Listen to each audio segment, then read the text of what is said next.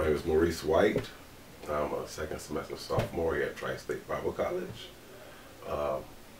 42-year-old modern day blacksmith is how I explain my job. It's a really physically demanding job, and I deal with a lot of numbers, and I deal with a 3,000 degree oven. So my 50 plus hours a week are kind of draining.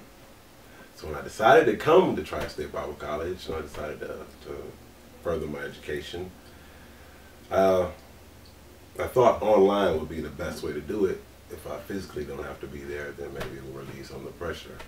And little did I know, online classes are extremely challenging here. They're fun, they're extremely educational.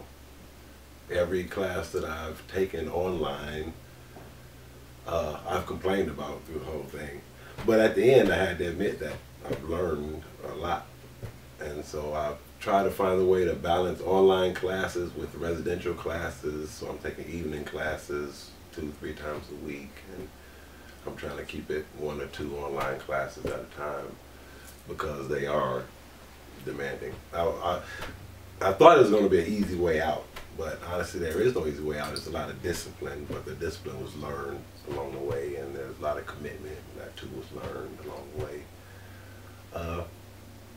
We're living proof that life can be changed through Christ. Allow Christ in your life and things just change.